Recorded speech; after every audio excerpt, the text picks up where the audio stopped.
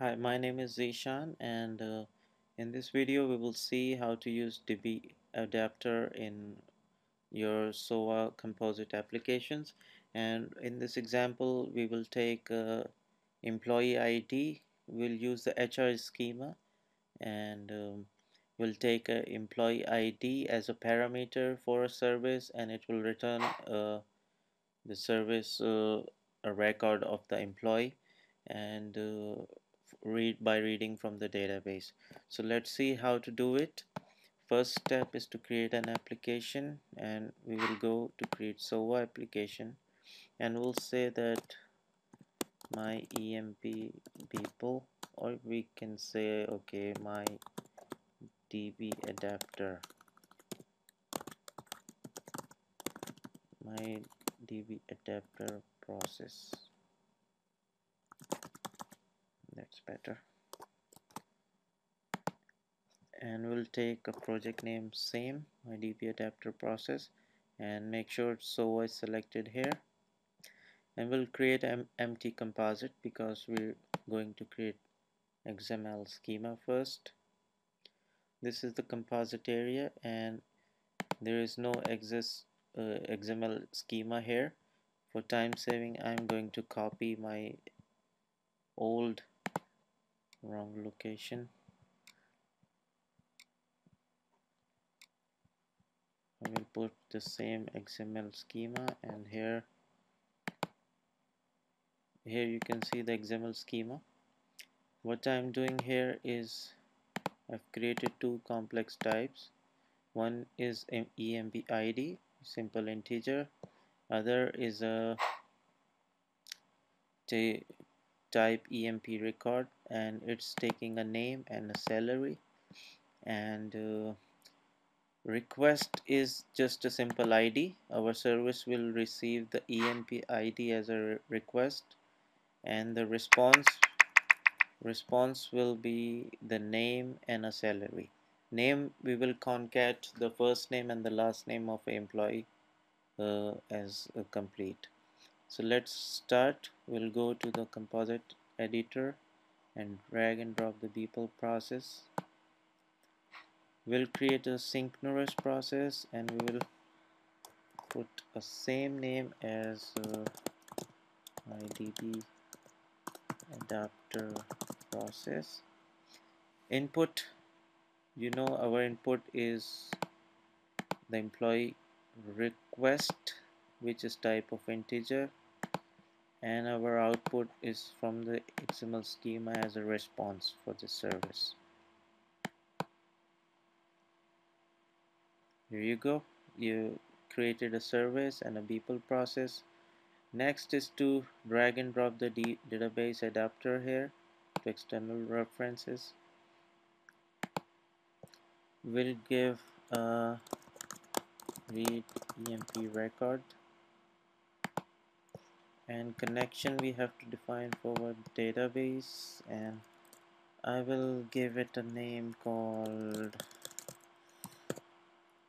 my HR connection. Just give it my HR, and we'll go from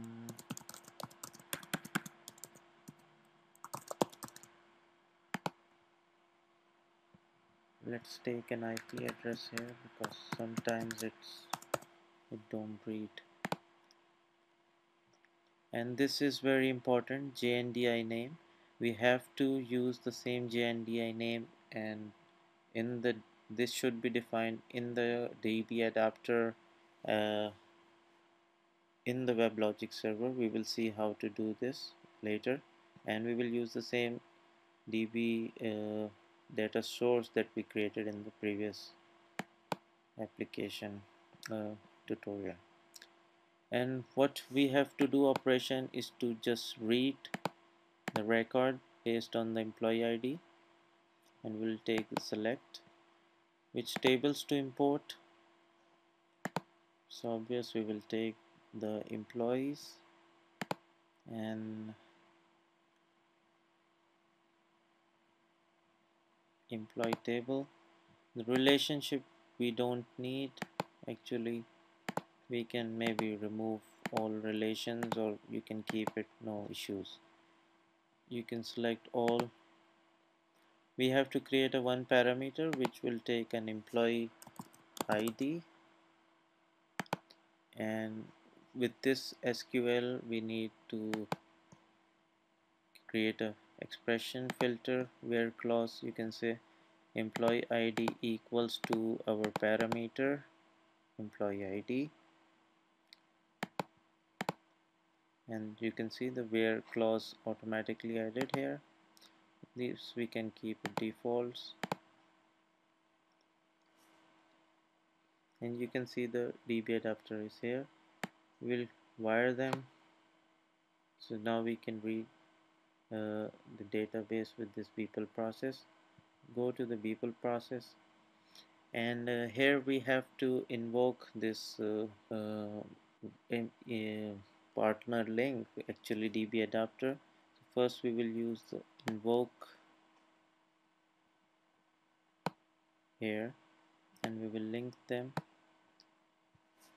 I will give it a name, invoke EMP service, and we'll create an input variable local and an output variable, and we have to assign the input variable some value,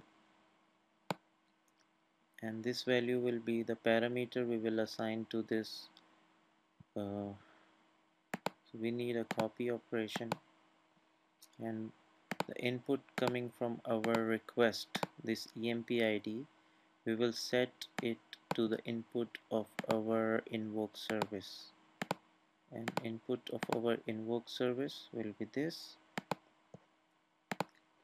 Now when the user will put input, it will assign the value to this service, and service will read the database from the database. And next step, we have to set the output reply. For this we have to transform our results, and for this here we will use this output source, and we will take this output as payload.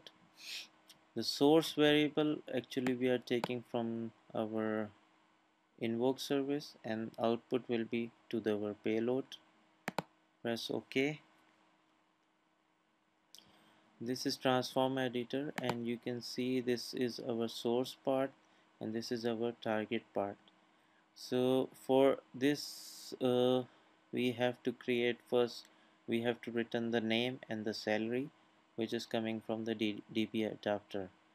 So first we have to concat the result. We will drag the concat operation into the center.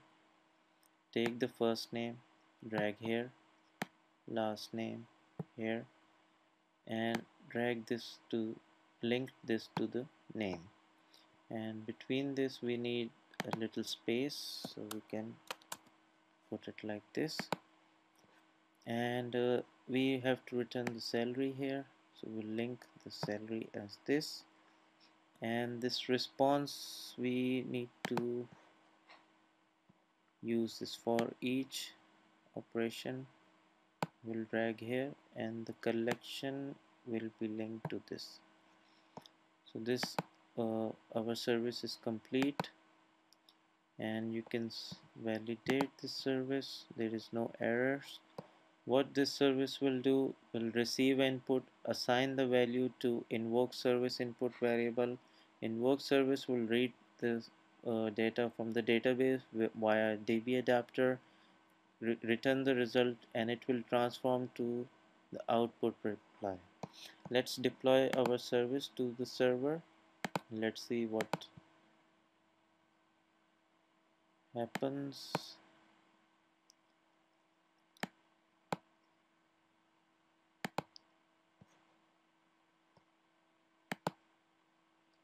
We'll take this SOA server. Now you can see that our service has been deployed, but we have to create a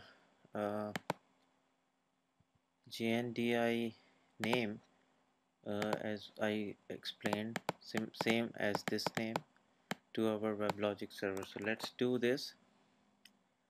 We'll go to the WebLogic console first, and we'll go to the deployments.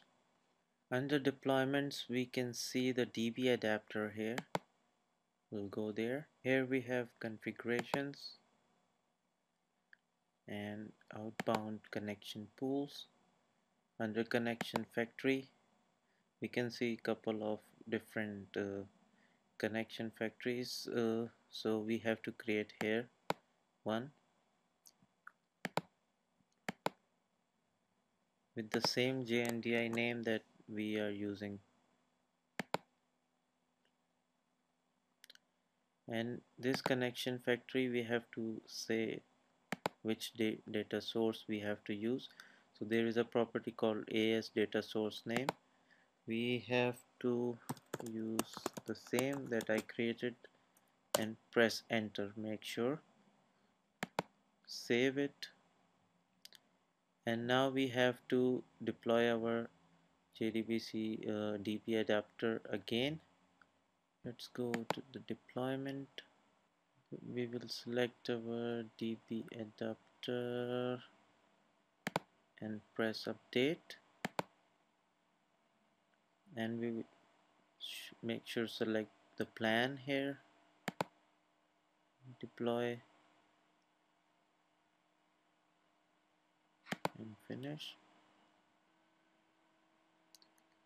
Now we are ready to test our service. So let's go to the enterprise manager. uh, our DBAdapter process. In the test, we'll put a name, employee ID from the database, and you can see the result Stephen King and its salary. We will go for another 101, and the service will return us a completely different record.